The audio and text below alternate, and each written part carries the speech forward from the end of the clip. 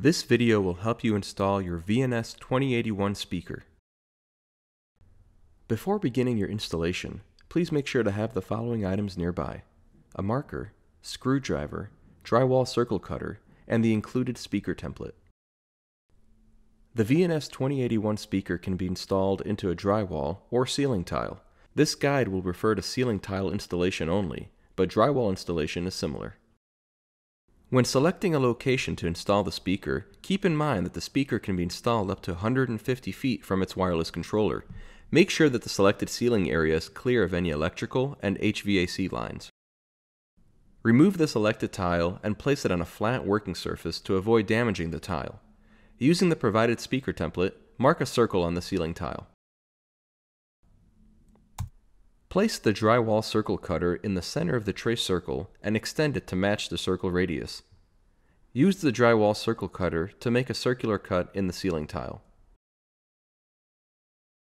Using tweezers or another sharp object, carefully separate the speaker from its face.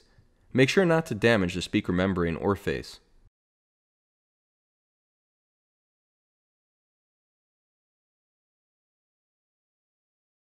Place the speaker into the circular hole.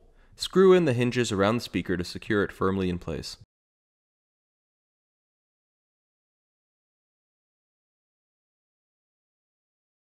Reattach the speaker's face back onto the speaker. Attach the speaker wire to the speaker spring terminals. Up to 150 feet of 16 or 18 gauge speaker wire can be used between the speaker and the wireless controller speaker output. Run the other side of the speaker wire all the way to the wireless controller location and install the ceiling tile back in place. On the wireless controller side, use the screwdriver to attach the speaker wire to the modular plug. There are no polarity restrictions.